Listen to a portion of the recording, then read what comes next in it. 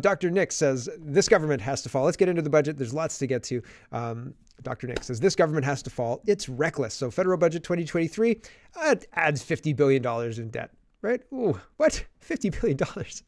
Oh my gosh, really? We've got that much money? Where? I thought we sent it all to Ukraine. Didn't we send all the money to Ukraine? Pierre Poilievre says Canadians are out of money and Justin Trudeau is out of touch. After adding more debt than all the previous prime ministers, Trudeau adds another $40.1 billion.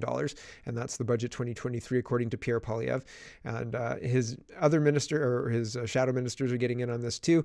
Leslyn Lewis quote tweets Pierre Poilievre and says, imagine the arrogance in making a budget, projecting a $40 billion deficit. That's not a budget, that's recklessness. The government admits deficit spending drives inflation, then announces a $43 billion, $4,200 per family in new spending.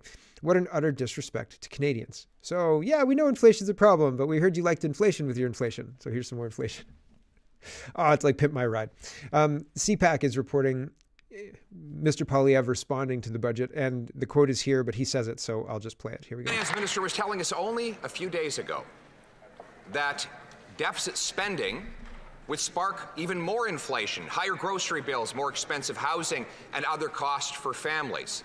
And today, she rolls out a bonanza of $43 billion of new inflation, debt, and taxes that will be on the backs of everyday, hard-working Canadians. We set 3 conditions for our support in this budget. 1, that it bring home lower prices by eliminating the inflationary carbon tax and deficits. 2, that it bring home powerful paychecks with lower taxes that reward hard work. And 3, that it bring homes that our young people can afford by removing gatekeepers to speed up building. None of these three demands have been met. All that they have delivered is more debt, more inflation, and more costs on the backs of the hardworking and beleaguered people of this country. And that is why Conservatives are proud to announce we will be voting against this inflationary stand. So concerns. One of the things Poilievre keeps talking about is building homes to meet the needs and make sure that homes are affordable for young Canadians. We need to look at the immigration. Immigration is flooding all of our systems and making it so that housing supply and demand are way out of whack. The demand is really high, and when your demand is high and your supply is low, the price goes up. And that's what's happening. Poilievre doesn't talk about it. He's a conservative politician. Why isn't he talking about it? You know why he's not talking about it. Come on, right? Come on. Here's the House of Commons staffer, and he says this is the Liberal budget in a nutshell. This is Chrystia Freeland, so sorry, but it's only 10 seconds. Here we go. The deficit last year was $43 billion. This year, the deficit will be $40 billion. Once again, that is a decrease. That's less. It's funny, right? It's one of those things where I imagine that I'm laughing while I'm kind of crying into my very, very stiff scotch, right? Like, oh. Ryan Garrettson says, why does our federal government love taxes? Well, to pay for its bloated amount of employees, can anyone say service has improved? No, it's terrible. Are we benefiting in any way to of this size? And so in 2010, the population of the federal public service, 2010 was 282,000. And in 2022, so 12 years later, it's 335,000. That's a big increase. Is that better? The population has increased, but has it increased enough to need that big of an increase in workers? Okay, so I just did the calculations, and I did it on a different computer, so I'm not going to show it to you. But the calculations for the increase, the increase in the increase in the federal public service is 18.72% from 2010 numbers to 2022 numbers, and the increase in population is 11.76% from 2010 to 2022. So that's pretty interesting. And I did rough values, 34 million for population to 38 million. I think it might be 38.5 million in 2022. But fundamentally, 11.76% increase in population, 18.72% increase in the public service. Is it worth it? Are we getting value for money? No, of course not. We're not getting value for money. Sorry, that was a trick question. Dan Albus says, first, they promised back-to-back deficits of $10 billion. Fair enough. Later, it was a fiscal anchor. Then it became guardrails. Now it's fiscal restraint. The Trudeau government continues to say this. This time is different, but it never is. They have one setting, always be spending, right? Andrew Coyne says, here's the fiscal restraint program spending over the 5 years. 2023 to 2027 is now running more than $20 billion a year over what was projected in last year's budget, more than $30 billion a year annually over the projections in fall 2021, and more than $40 billion over budget 2021. So fiscal restraint, fiscal anchor. I mean, what do you expect when you put a Rhodes Scholar reporter like Chrystia Freeland?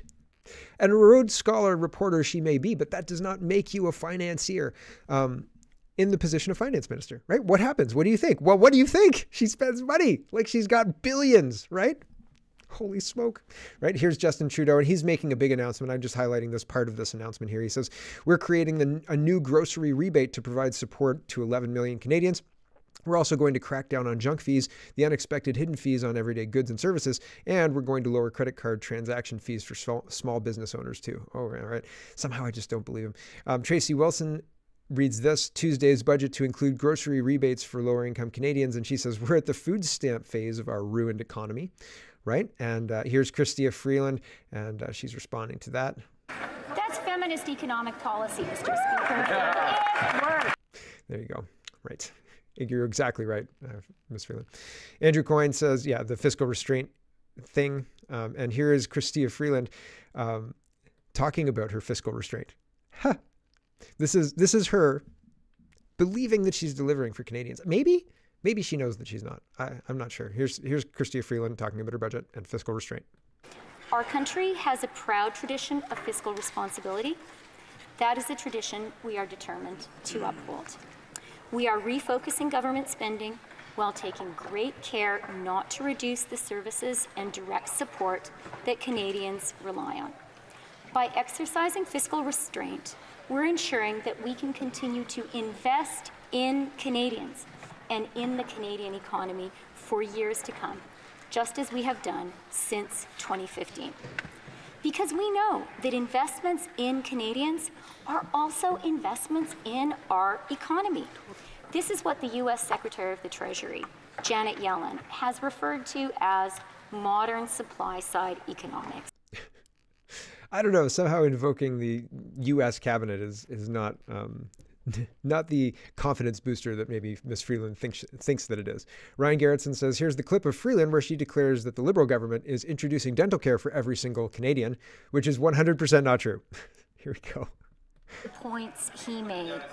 I am, as I said, really, really proud that we are the government that is introducing dental care for every single Canadian. The points he made. He says you can see the moment she knew she messes up just after saying it. Her eyes and strange jerky motion tell the tale. She's always kind of a little twitchy, isn't she? I mean, a lot of people refer to her as twitchy. And I don't think it's an endearing way.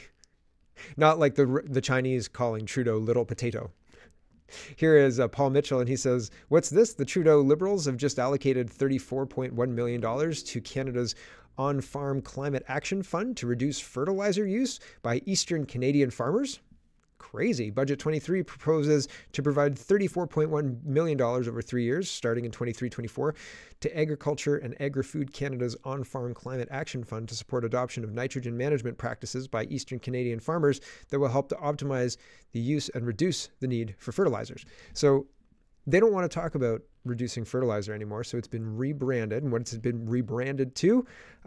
Fertilizer or nitrogen management practices. Right. We've just created this nitrogen management practices, group, and the nitrogen management practices group is going to advise you on how much nitrogen your farm can manage in practice. Goodness. Real Andy Lee says, irony alert, Federal Budget 23 proposes allocating $13.5 million over 5 years to establish a new National Counter-Foreign Intelligence Office. This from the Liberal government blocking a public inquiry into foreign intelligence. Can't make this stuff up, folks. You take control of it, and then you have a puppet in there, and then the puppet says what the government wants them to say, and then you say, look, see, there's no Chinese interference. We looked into it, and nothing to see here. It didn't influence the election. Nothing to worry about, Canadians, right? Why are you even asking about this? It didn't influence the election.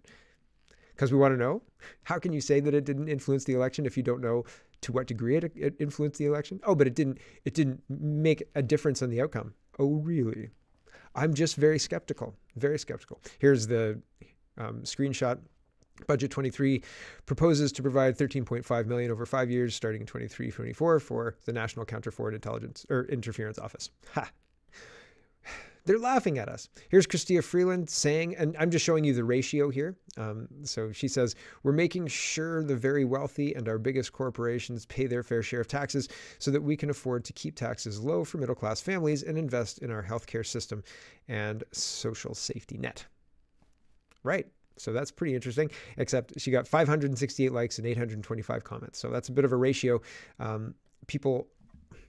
The scales are falling off the Liberals. People aren't happy. And when people aren't happy, they ratio tweets like that. Here's Blacklock's reporter. Fed's bill mysteriously high $20,000 a month to upkeep at Prime Minister's lakeside residence with charges vaguely marked for snow removal or pest control. It's $20,000 a month. Can you imagine having to run a house at $20,000 a month? That would be very, very expensive. I mean, is that groceries too? And I've heard that Trudeau himself has $8,000 in groceries. What is he doing all the time? Is he rowing constantly? Not Fat Trudeau, that's for sure. He's not rowing.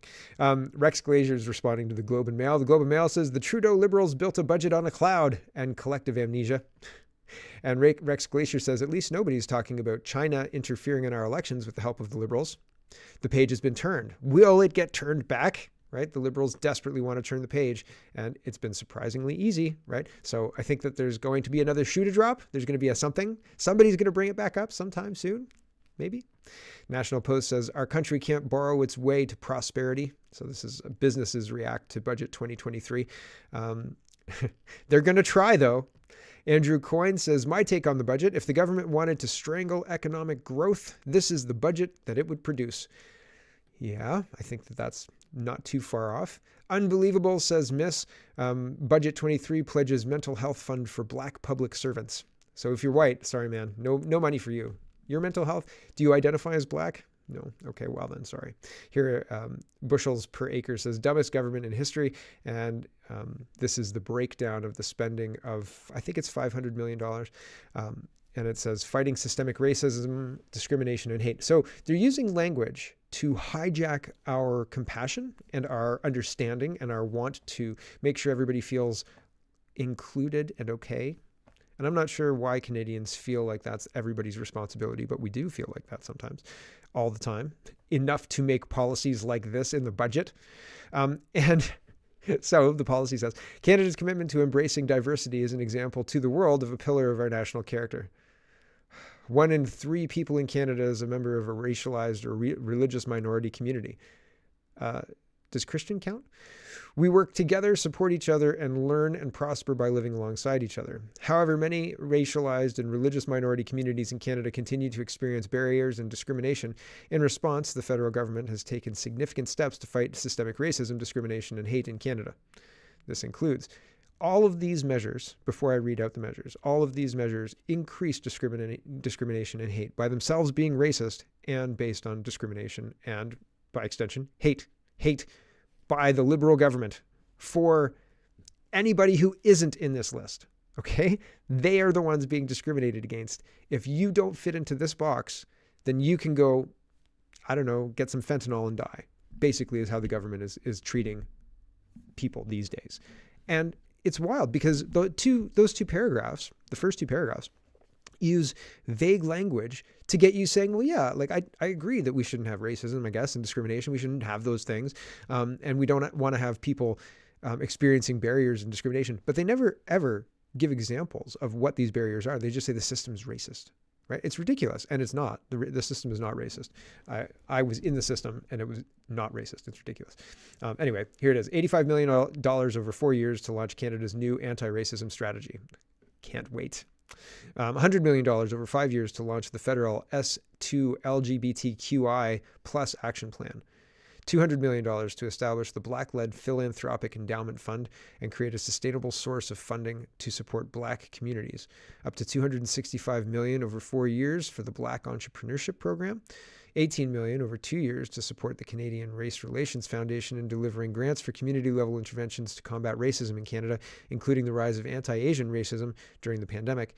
$21.5 million to enhance legal supports for racialized communities and implementing the Nothing Without Us Accessible Canada Act to realize a barrier-free Canada for persons with disabilities by 2040.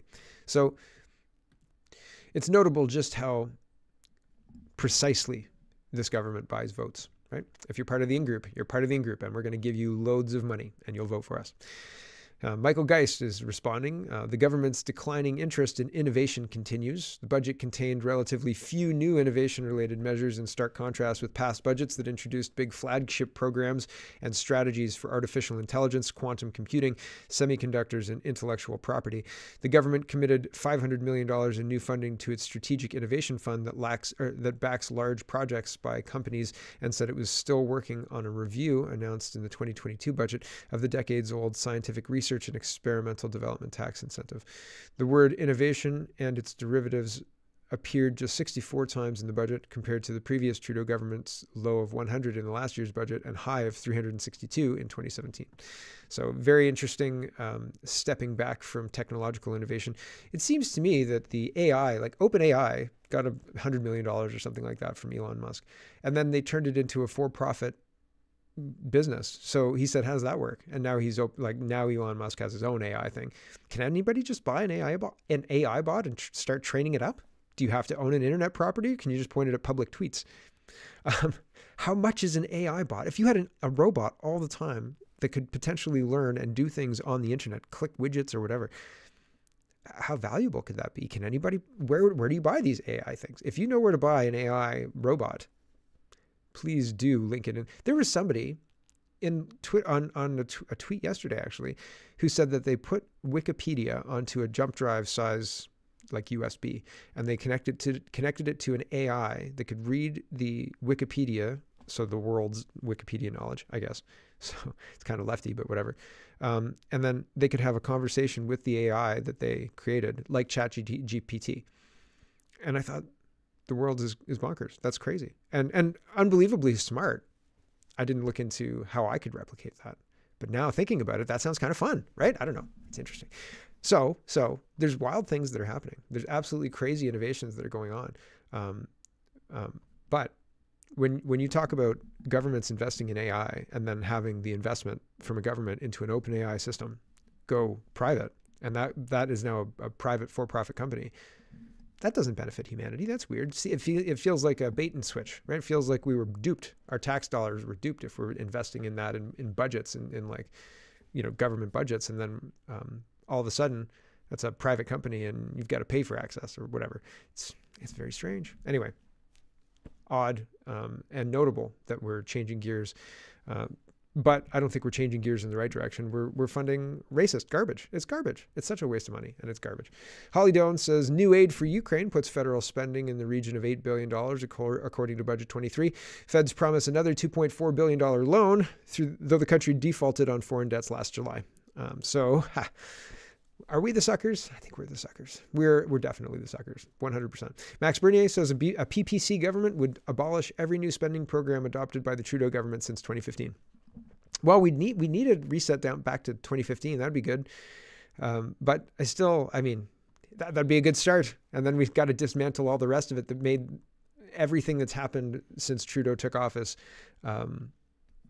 able to continue. Just unbelievable, because we're obviously clearly very compromised and very, very susceptible to being infiltrated by foreign governments and having our government do their bidding. It really, I can't see another excuse. I don't think any government would sabotage their own country so completely.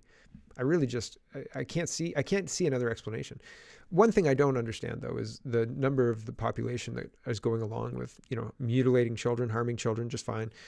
Teaching children that their skin color is wrong. People are just fine with it. I don't understand why people don't get upset. That's one thing that I'm really confused about. I thought that once people understood what was going on, that they'd be upset. Doesn't seem like people get upset. I don't get it. Maybe it's just me. Okay, let's talk about